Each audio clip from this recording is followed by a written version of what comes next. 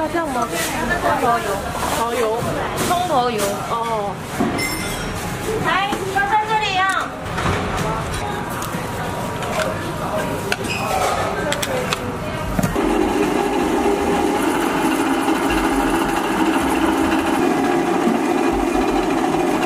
这个是皮，那个是馅。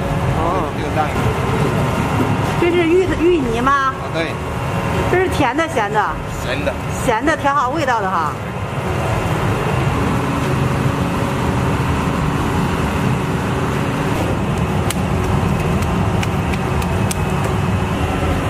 这是不是要掺在那个芋包里边的蔬菜，配的有肉是吧？对。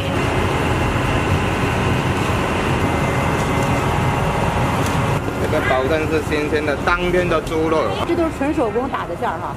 对，这个我们都是手工的。这里边放的是不是有麻油，特别香，感觉闻上？没有。这是什么？我们自己的酱料。哦，酱料。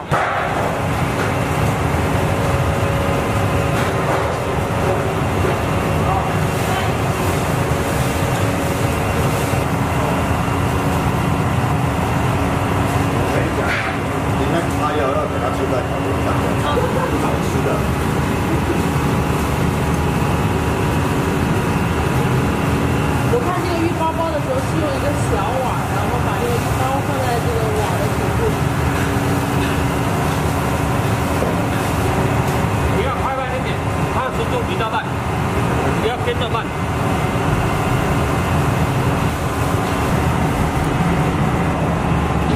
什么时间我到达？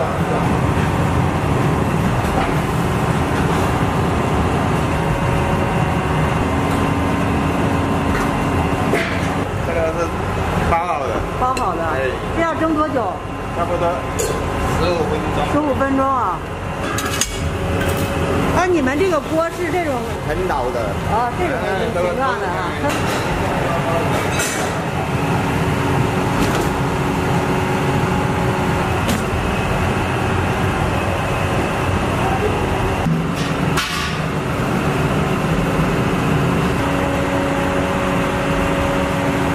美女，这包子一共有几种馅儿啊？2种。这是什么馅儿的？这豆沙包。豆沙包，甜的哈。甜的。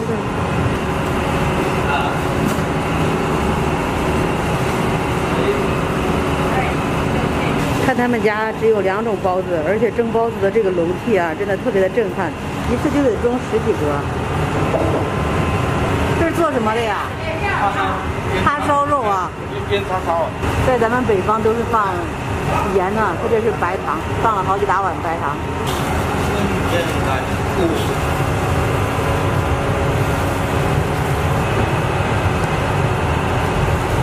你们这个店做多少年了，师傅10年了。70、80年了。这用的是什么肉啊，师傅？这个用那个腰条跟这个腰条肉还有五花肉。哦，都是纯素的，我看啊。对啊。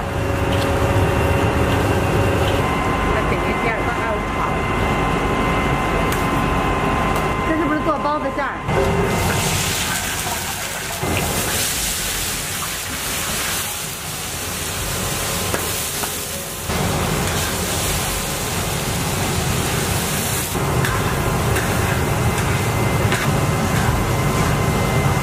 这是一个醒发的过程，就是天气冷要这样再2次醒发。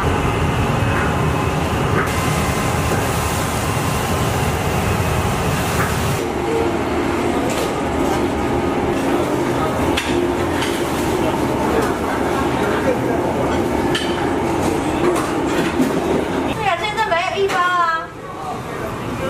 还没出锅哈。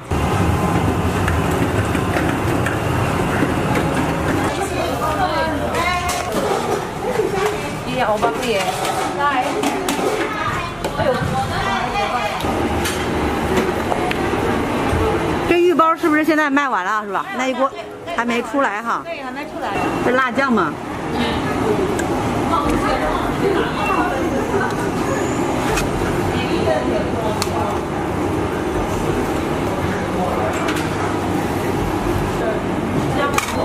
这你要的是一个扁食，一个拌面是吗？是的。在你们这儿一般都是这样吃哈。要不然光吃拌面有点干是吗？对。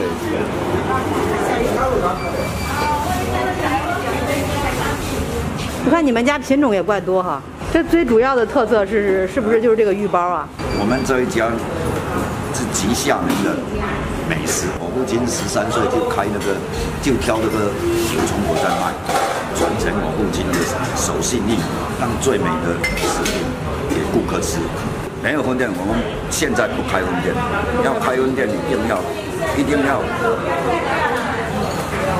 准备充足才能够开分店。准备不充足，开分店他给你乱来，他一斤沙茶他会泡5斤汤，他给你泡8斤汤，一开门就有人了。别上什么辣酱吗？对，芥末、番茄酱。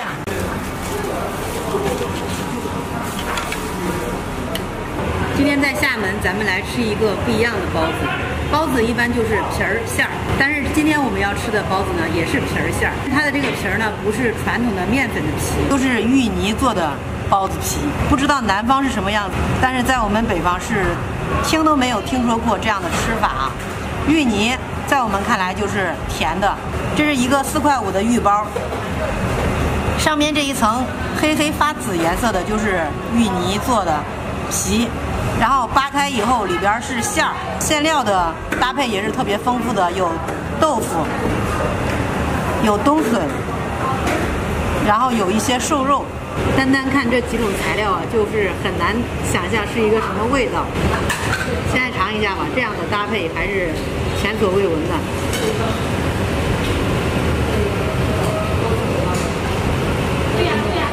刚才拿了一口芋泥蘸到了芥末。瞬间那个特别冲的那个口味直冲上头，其实和我想象的味道还是不一样的。其实这样做也挺好吃的，因为芋泥里边有红薯淀粉，而且芋泥也是调过味儿的，就是咸的。它就是把芋头然后打成泥，拌的里边有地瓜粉，拌的还有一些调料。这个芋泥包包的时候也是不是像传统包包子那样直接把馅儿放进去，然后一收口，它是用一个小碗把芋泥铺到下边，然后最后抓了一把馅儿以后，再用一点芋泥稍微封一下口，所以这个芋泥盛出来以后就是那种像小碗状一样的。芋泥呢就是这种沙沙的面面的，其实芋泥包的不是特别多，里边的馅儿是最多的。其实吃上去真的挺好吃的。一开始没有尝试的时候，我觉得肯定是不好入口，因为我们很难想象到芋泥做成咸的是一个什么口味。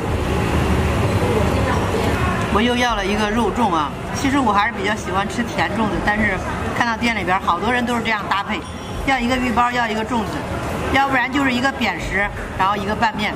8块钱一个的肉粽还是蛮大的，我记得我们在上海一个这样的肉粽就要10块15。扒开粽子的外表，里边放的馅料也是特别的足啊，有红烧肉，这个是香菇，这个是板栗。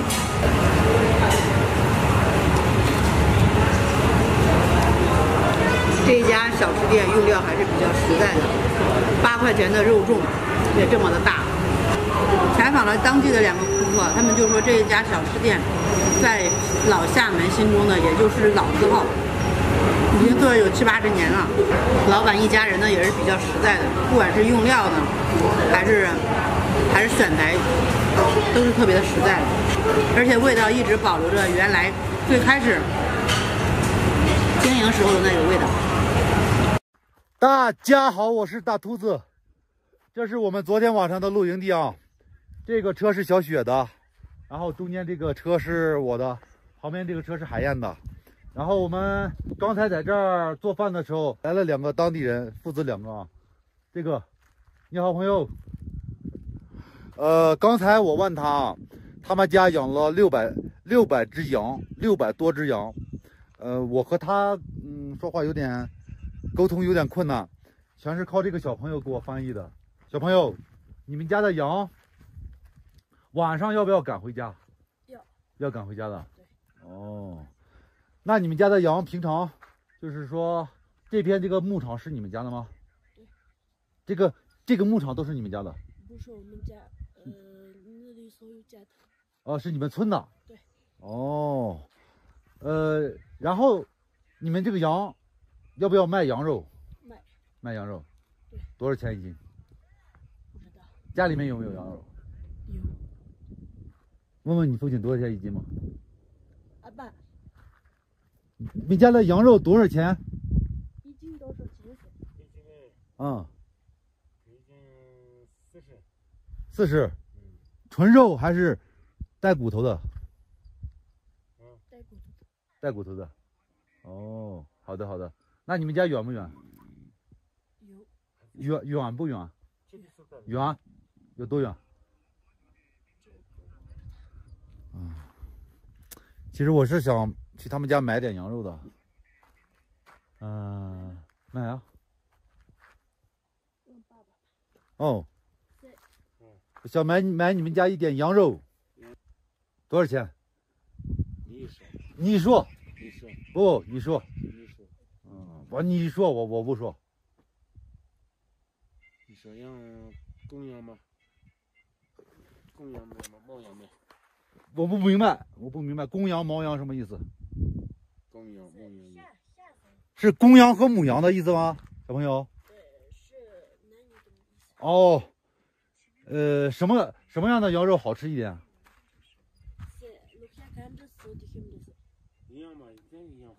一样。公羊多少钱？公羊大大的。羊腿要一个羊腿。羊腿。黄色的饼。刚吧。羊头没。羊腿多少钱？你老爸说。羊全部买的羊头有吗？羊头一个不卖。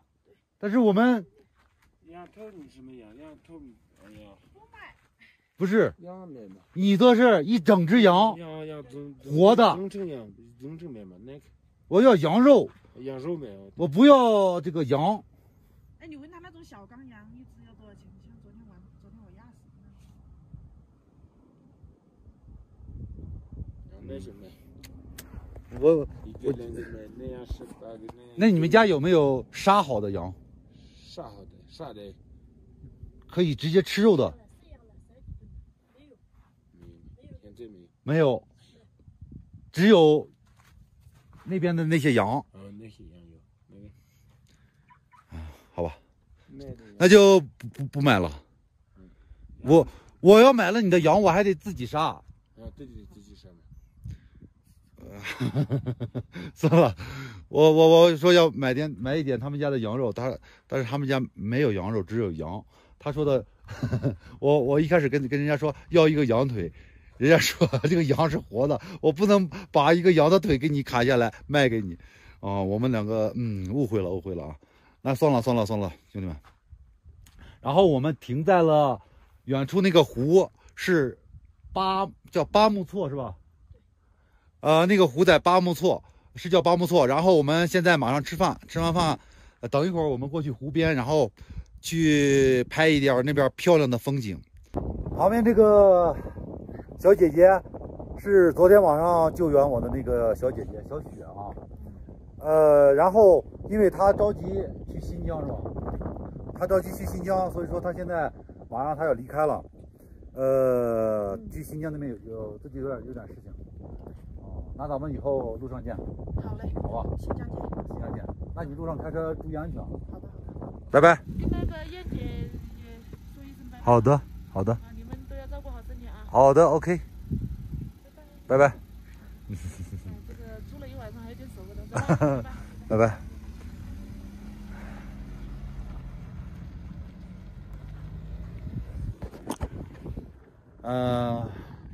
然后小雪，她因为自己的事情先离开了啊。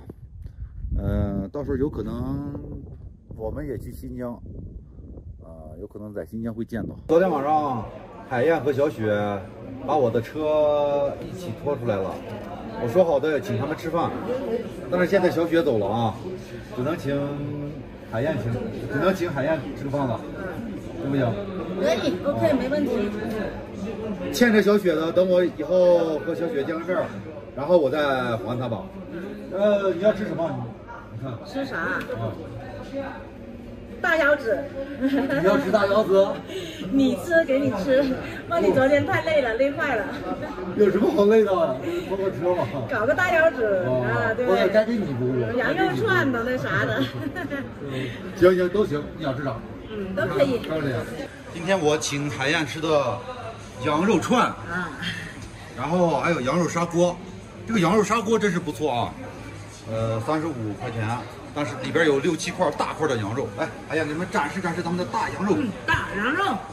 对，差不多都是这么大块的吧。然后我要了一碗这个青菜面，给海燕要的是米饭。啊，因为我是南方人，喜欢吃米饭。怎么样？还不错，可以不可以？主要是羊肉还是蛮新鲜的。新鲜嘛。好，你认可了就行。就物价不高，35块钱一个。是不是？相对来说在这边来说，真的是这个真不贵，对，真不贵啊！吃好喝好啊！好累。